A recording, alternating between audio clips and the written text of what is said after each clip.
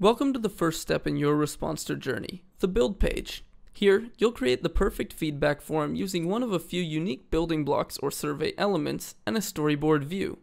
Let's add a question to this example by clicking the question block or dragging and dropping it to the center of the screen.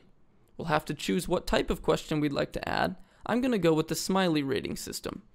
When you add a question, you'll be able to type out the question text and edit additional options in the top right menu. For this question, we can make the question required or skippable, add a description or additional instructions, and even change the number of smiley options available. When you're happy with your question, click Go Back to My Storyboard. You'll also notice that to the right of each question are a few icons. You can use the two pieces of paper to copy a question, the trash bin to delete it, the slider to turn that on or off or make it hidden, and also the arrows to the right of each question to drag and reorder them.